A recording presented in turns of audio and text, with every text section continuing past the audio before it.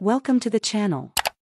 Before starting the video, sign up and leave your like so we can hit 700 subscribers.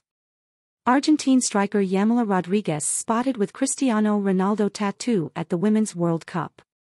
Spectators of Monday's World Cup clash between Argentina and Italy were stunned to see a tattoo of Cristiano Ronaldo on Yamila Rodriguez's shin. The 25-year-old Argentine striker, who plays football for Brazilian team SC Palmeiras, was pictured on the bench at Eden Park in Auckland with two football icons on her left leg. A tattoo of the late Diego Maradona, a famous player who lifted the World Cup with Argentina in 1986, can be seen on his upper thigh. This ink is far from a surprise given its status in the South American country. But it was the portrayal of Cristiano Ronaldo that surprised some fans.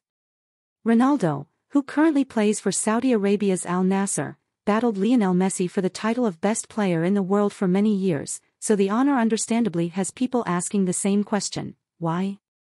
Well, ahead of the Women's World Cup in Australia and New Zealand, Rodriguez explained her decision to get Ronaldo tattooed on her leg during an interview with Argentine newspaper O. "I absolutely enjoyed everything. He is without a doubt the best player in the world," said Rodriguez. "I watched him play and thought, how can he be so perfect? He surprises me with everything he does.